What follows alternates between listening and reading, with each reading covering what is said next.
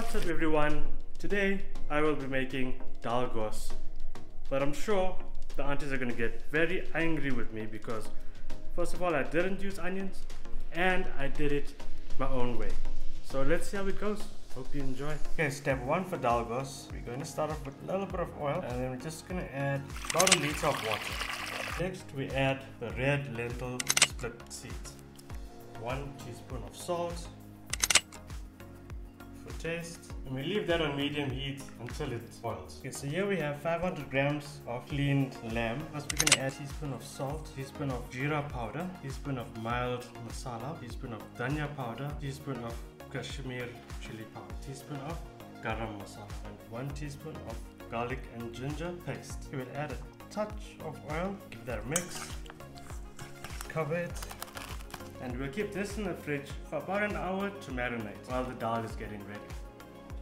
More often than not, I like to smash the dal down, and now when you see the texture is almost how you like it, we will add 1/4 teaspoon of turmeric, give it a mix in. And since we're going to add this to the lamb, I'm not going to braise it, but it will braise while it goes into the lamb. We still got the lamb marinating in the fridge, but those spices it's marinating in, those will bring out the flavor. And now step 2 for the meat. First we're going to start off with 2 cloves of garlic, just sliced. We're going to add half a cinnamon stick, 3 cloves. Count the cloves because you might want to take it out later. I don't like biting on them. 3 dried red chilies and 2 bay leaves. Let's fry that for around 3 minutes. Next we add half a teaspoon of mustard seeds, a touch of Elachi powder, and a touch of egg yellow.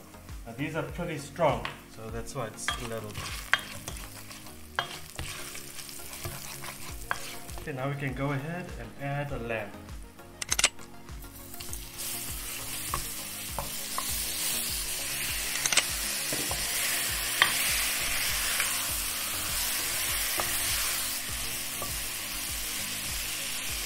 Fry the lamb for around 5 to 6 minutes. After 5 to 6 minutes, just add in a little bit more oil so you can fry a bit more.